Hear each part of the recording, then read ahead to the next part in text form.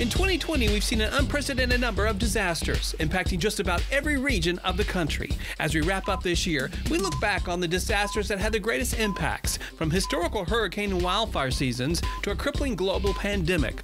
We'll review the top 10 disasters of 2020. Number 7 on our list of top 10 disasters of 2020 is the Tennessee tornado outbreak earlier this spring. From March to April, several tornadoes touched down in Tennessee, causing extensive damage and killing 28 people. The hardest hit areas were the northern side of the state capital in Nashville and in Putnam County, about 80 miles to the east. The worst twister hit early on the morning of March 3rd in the Cookeville area of Putnam County. We were actually just in the marginal risk for severe weather. The western parts of our county were in a slight risk.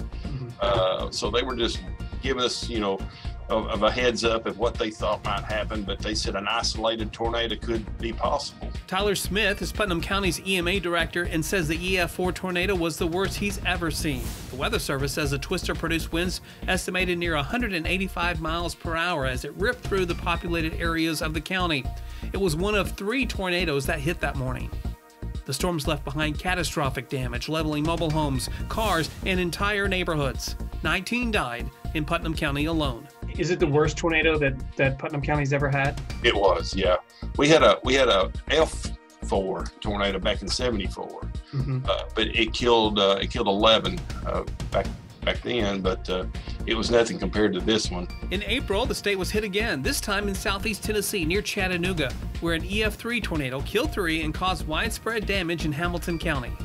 And lots of lightning with this too, as it heads down towards the southeast at about 55 miles an hour. Paul Bayers is chief meteorologist for Chattanooga's NBC station and said there was little indication that the weather was going to be bad that day.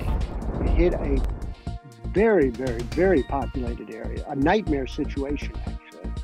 If it had been a 4, I couldn't imagine what would have happened. But it was 3, and it did a lot of damage, but only killed 3 people. When I went home that night, after it was over, I said to myself, when I wake up tomorrow morning, I'm going to hear 40 or 50 people got killed. That's what I thought would happen, because this was a bad tornado.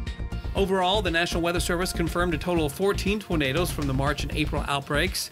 Damages were estimated at $1.5 billion, and the storms killed 28. As of the end of September, Tennessee has had a total of 35 tornadoes in 2020. The Tennessee tornado outbreak, number 7 on our list of the top 10 disasters of 2020.